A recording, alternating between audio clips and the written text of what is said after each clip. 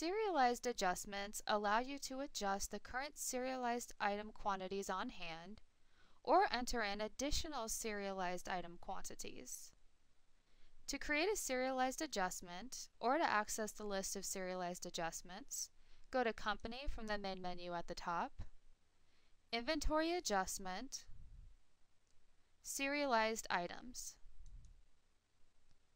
To create a new adjustment, right-click and select Adjust Serial Numbers. Select the item that you need to adjust. Select the adjustment or offsetting account, typically a COGS or expense. If you're unsure of what account to select here, please contact your accountant for advice on what type of account should be selected here. Please note that the inventory asset account should not be selected as your adjustment account. Select a department if one applies, and a customer job if this is an adjustment to decrease inventory for a serialized part that was used on a particular job. Select a serial number to adjust, and then select the Remove checkbox.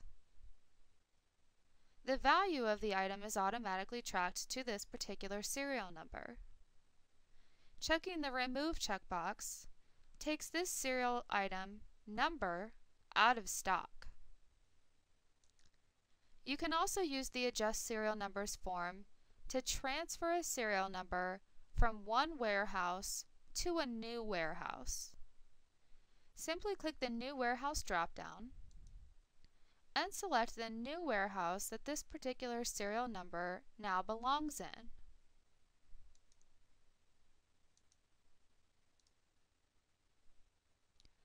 Click Save and Close when you're ready to complete the serialized adjustment.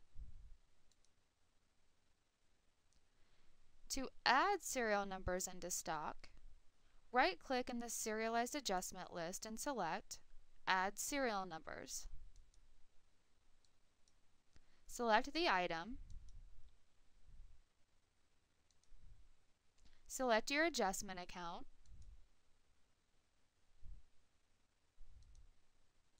enter in the new serial number, put the warehouse that the serial number is going to belong in, assign a memo, and be sure to enter in the value of the serial number. Please note that the value represents the cost of the serial number. If a department applies, select a department.